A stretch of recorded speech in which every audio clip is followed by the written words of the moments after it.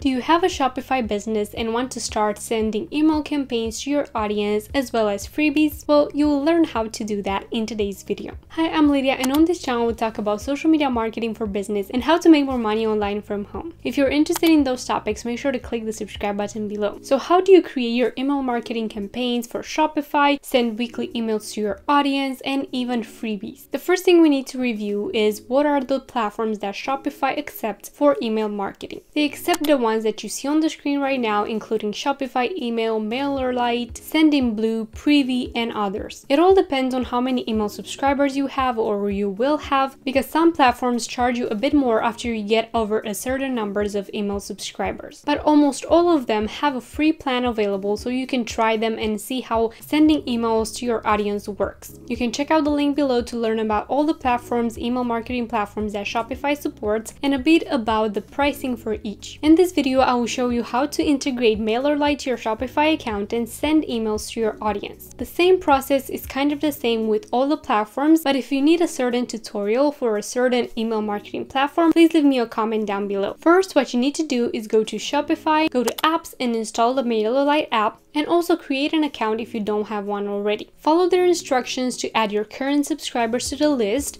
or add them manually. How do you send a freebie, and what should a freebie even be? To gather new subscribers to your email list, sending out a freebie or a lead magnet is a great idea. Here's a list of 10 freebies or lead magnets you can send to your audience to convince them to subscribe to your email list. Usually for most Shopify stores, the most common freebie is a discount code that they can use on their first order. You can create a special discount code via Shopify coupons and then share that via the double opt-in feature Mailerlite has for your subscribers, which means that they will receive the code only after they have subscribed to your email list. You will find a tutorial right here on how to build that double opt-in feature and send out a freebie to your audience with Mailerlite. How do you send a welcome email? So when people subscribe to your email list, they will be welcomed with an email in which you tell them they have successfully subscribed and you tell them a bit more about your business if you want to. To create a welcome email and automate it so it will be automatically sent to your new subscribers, please watch this video right here. Now, what if you want to send a series of emails to people that have just subscribed, or for people that have subscribed only using a certain form on your website? In this video right here, I will share with you how to create an email workflow in Mailerlite step by step, which means that when somebody subscribes to your email list or subscribes to a certain part of your email list, such as a group, they will receive a series of emails at intervals that you program them to. They can be promotional, they can be small tutorials, they can be whatever you want. But these emails will keep people engaged and will keep them opening your email for a longer period of time, especially if they know what to expect in each email. And then how do you send a simple promotional